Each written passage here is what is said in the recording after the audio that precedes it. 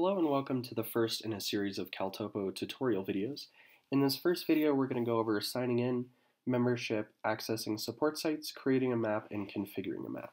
So to get started, I'm going to go ahead and type in caltopo.com into my internet browser. And that should bring me to this overview map here of the United States. So to start with, I'm going to go ahead and sign into my account, or if you were a first-time CalTopo user, just sign in with an email of your choice and that will automatically create an account for you. So you can see over here on the left-hand side that I have the option to sign in with Google, with Facebook, Microsoft, or Yahoo. So I'll go ahead and get signed in. And once I sign in, that'll bring me right back to this page.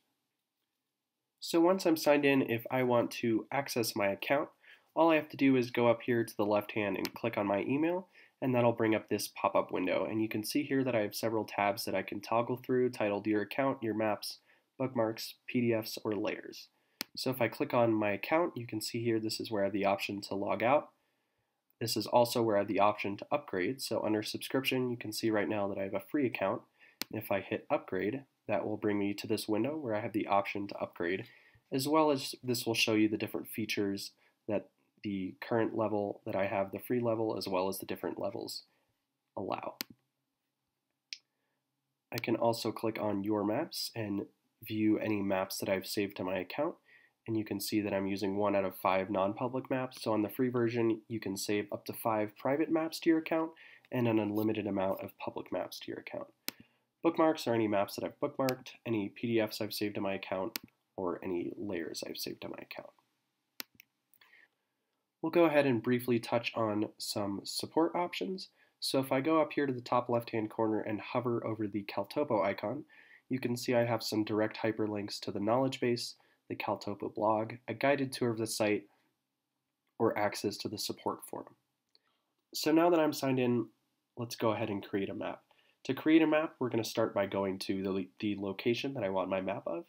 So I can either go to my current location using this target icon here, or I can enter in something in the search bar.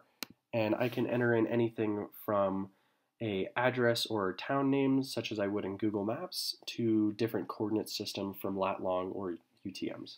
So I'll go ahead and type in Truckee, California. Hit go, and that'll bring me to Truckee, California. Another neat feature that I have is the option to search near something. So for example, say that I wanted to find Castle Peak near Truckee, California, and there's tons of Castle Peaks all over the place, but all I have to do is type in Castle Peak near Truckee, California. Hit go, and that'll bring me to the nearest Castle Peak.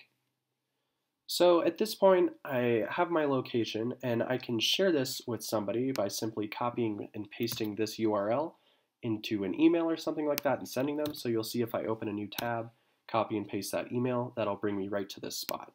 Now, if I want to create a map that I want to save to my account, all I have to do then is add an object. So I'll go to Add New Object and add a marker, and we'll go over this in more detail in a later video.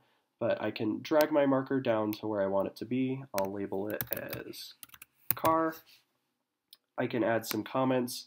I can change specific coordinates. I can toggle whatever folder I want it in. I can change the style. So for this, I'll change it to a car. Hit OK, and once I add an object, you can see that now I have the opportunity to save my map. So I'll go ahead and click on one of these two icons for saving my map, and now I have a different name I can choose. So for example, I'll call this Castle Peak Hike. And I want to save it to my account, so I'll keep that box checked. This map, I can change it from completely private to viewable with a URL to publicly viewable.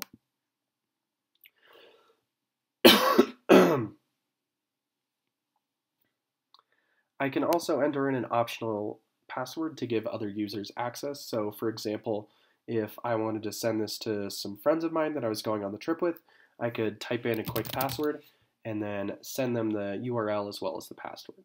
So once I hit save, my map will be saved. And now you can see up here that the URL has changed. So if I copy and paste this URL into an email or into another browser, hit enter, that'll bring me back to this map with the icon that I've added there. Now, if I want to configure this map to begin editing it and adding different objects, I can do so up here under this configurations icon. The display labels, I can change from showing all of them to none to by folder, and I can also toggle from a clear background to a white background. So if you look down at the car icon, when I click on this box, you'll watch that it changes from no background to a white background. I can set the visibility by item or by folder. I can show a UTM or USNG grid, and I can change the intensity on that using the slide bar right here. I can change my coordinate system from WGS84 to NAD27 if I'd like. I can also change my units for mixed, metric, imperial, nautical, feet, acres, so on and such forth. And the coordinate system here is going to be referring to the coordinates that you see in that white box on the upper right-hand corner. So my primary is what's showing up top. So if I wanted to change that, for example, to UTM, I could click on that. And then if I wanted to change my secondary to degrees, minutes, seconds, I can click on that. And you'll see that the coordinate system changes there. Showing my position at the cursor or at the center of my map, I'm going to keep it on cursor. And you can see here that when I move my cursor around, those coordinates change.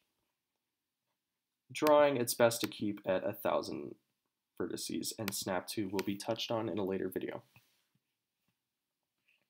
Now if I want to go ahead and measure something, say a point, I want to measure the position and elevation, I'm going to go to Measure, Position and Elevation, and then simply click for the point info, and you can see here that this pulls up the elevation, slope, aspect, as well as the coordinates in several different coordinate systems. If I wanted to measure the sun exposure of a certain area, I'll click on Sun Exposure, click on a specific spot, and a pop-up box will appear and it'll calculate my sun exposure. You can see here that the gray is going to represent night, the blue is going to be in the shade, and the yellow is sunlight. And you'll see that if I move my cursor, it changes the date as well as the time of day. If I want a NOAA forecast of the area, I'll click on that and then click on the area that I want, and this will redirect me to the NOAA website. If I want a simulated view, I'm simply going to click on the area that I want to be looking from, and this will bring up this tab that gives you a simulated view from the area that you clicked on. So you can see here that if I move using my cursor, I can see all these different peak names as well as what it looks like. If I go to the left-hand side, I have everything organized in alphabetical order. I can also change from wireframe to imagery, for example. And right now this is showing that I'm 100 feet up, but I could change that to higher or lower up as needed. And then when I move the screen, you can see here that on the bottom right-hand corner, the area that's inside of these two red lines is showing where I'm looking at right now on the map.